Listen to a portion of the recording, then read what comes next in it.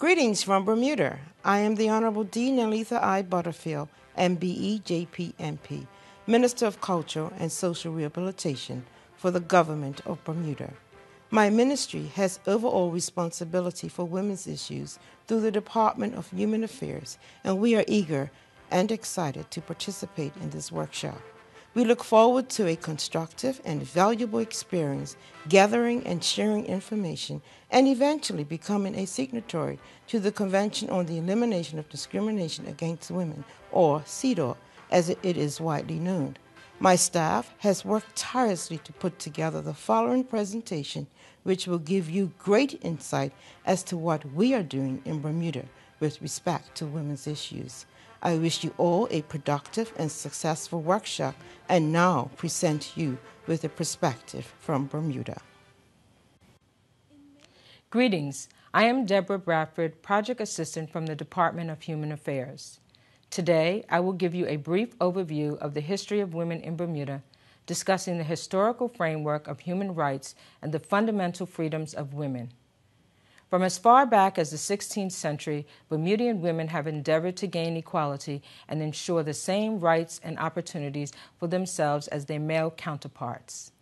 Having courage and resilience, women fought in the political, social, cultural, and civil society in an effort to gain self-worth and independence. With the scarcity of men by 1699, women became responsible for the overall management of their families, proving they had the same mental abilities and talents as men. Yet this sense of freedom and power was not formally recognized. Some researchers contend that Bermudian women failed to capitalize on their independence and wealth, and that it would not be until the 20th century that women would gain this recognition. With a gender imbalance due to the loss of so many men at sea, women in Bermuda were taxed heavily on their wealth in an effort to save the island and raise money for the support of government. And while some women were unsupported by men and barred from working, they used their economic power, selling slaves to earn money in extreme hardships to support themselves. Historian Elaine Foreman Crane pointed out that Bermudian women were expected to contribute to the community in cash, slave labor, or their own labor equivalent. The economic impact on women was clear, yet they remained on the back end of society, powerless without legislation to protect their human rights and basic freedoms. A cartoon publisher of Harper Magazine in 1859 mocked women and their plight for equality, suggesting, "If women are equal, men are diminished and marginalized." The 1700s was a turning point with the Married Women's Conveyance Act, allowing women the right to dispose of their property without the consent of their husbands. However, under patriarchal rule, the Will Act of 1840 stripped married women of their right to make wills, and women were again forced to deal with the restrictive social structures. By the 18th century, Bermuda had its first women petition with 122 signatures, spearheaded by Anna Marie Otterbridge, a human rights activist who is said to have persuaded her father to propose the bill enfranchising women. And in 1923, the Bermuda Women's Suffrage Society was organized, followed by the first women to vote in 1944, the first women to be elected to a parish vestry in 1944, and the first woman elected to the House of Parliament in 1948. Much has changed since then, and women in Bermuda have continued to participate in the legislative process, seeking to implement change in the political, economic, and social arena. Our shero, Dame Lois Brown Evans, broke barriers. She fought tirelessly to eliminate racial discrimination to create a more equitable society that would benefit all Bermudians, not just a small group of elite bankers and merchants. She was Bermuda's first female lawyer, the first female opposition leader, and Bermuda's first attorney general. The gender gap is shifting slowly, and women are emerging as prominent leaders in Bermuda. Our current cabinet has 3 women. There are 16 female members of Parliament. Approximately 262 women serve on government boards, and 33 women serve as chairpersons of the boards. I'm also pleased to note that the very same parish councils who prohibited women in the 17th century now account for 56% female. So you see, leadership constitutes one of the most powerful sources of empowerment. Women in Bermuda still have a long way to go, but experience has shown us that gender equality requires strategic planning and intervention at all levels of the policy-making process. Today, numerous organizations are on the front line, paving the way for our future generations of leaders, creating a better environment for all women of Bermuda. Transformation requires the commitment of government and civil society to effectively legislate change towards the elimination of discrimination against women. Our society is shifting, our faces and backgrounds are global, yet the issues affecting women remain the same. It is against this backdrop that we are endeavoring to become a signatory to CEDAW. Over the past decade, it has been a priority of the Bermuda government to identify and address the presence of discrimination against women within the laws of Bermuda.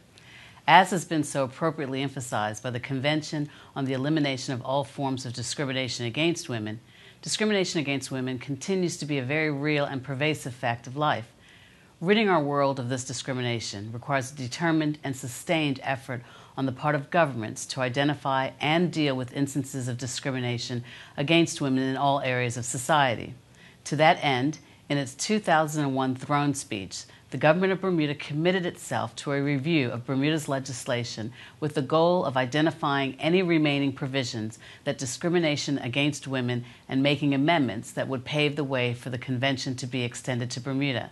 Between 2003 and 2006, the Attorney General's Chambers undertook a comprehensive review of the approximately 1,700 Bermuda Acts and statutory instruments with the goal of singling out any provision that was explicitly discriminatory against women.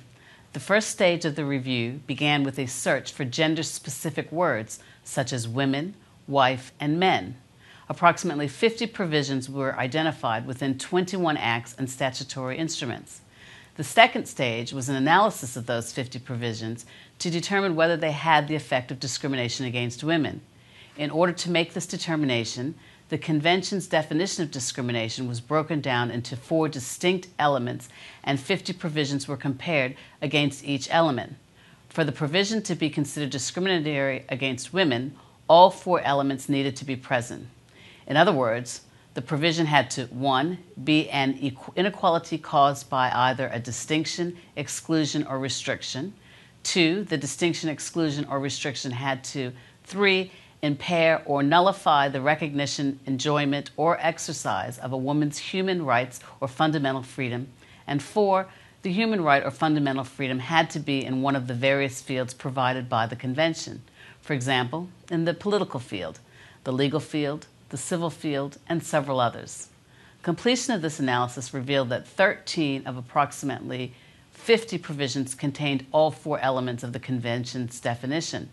This type of review and analysis could not, however, identify legislation which, although having the effect of discrimination, did not contain any of the gender-specific words. As a result, the Attorney General's Chambers considered that it needed to look beyond ostensibly discriminatory laws and decided that a further review was required based more on the method of law reform. This will be discussed further in Jane Brett's presentation, which follows.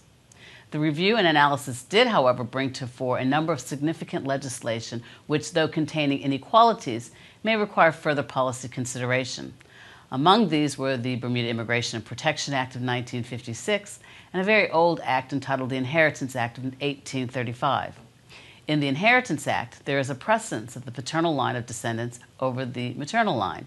The Bermuda Immigration and Protection Act of 1956 could be considered discriminatory against Bermudian women who had married non-Bermudian men. For example, the act imposes conditions on the non-Bermudian husband of a Bermudian wife with respect to him landing, remaining, and residing in Bermuda, which it does not impose on the non-Bermudian wife of a Bermudian husband.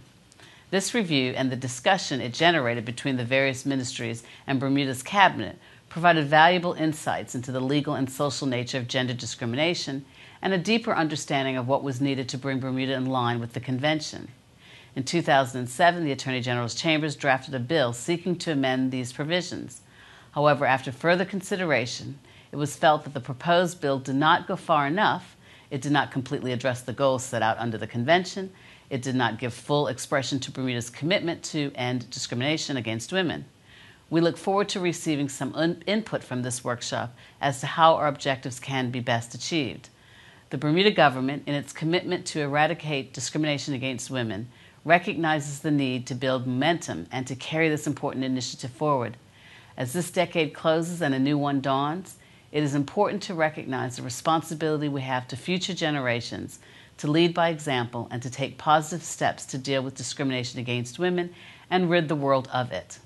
The government of Bermuda is proud to contribute to such a worthy goal, and we will continue to do so in the future.